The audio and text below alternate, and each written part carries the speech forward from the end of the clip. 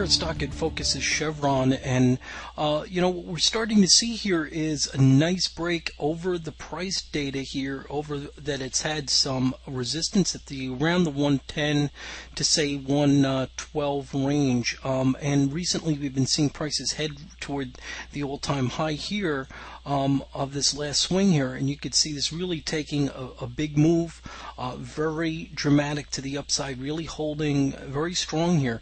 The only concern, I guess you could say here, is you're starting to see a little bit of diminished momentum along the way here, although you're not seeing that represented by the moving averages there. So, but it does imply that there could be a break to the upside and a breakout of this price range. So far, it's been running sideways. It does make that implication, and any big move would suggest that from here. But always be when you see these initial moves.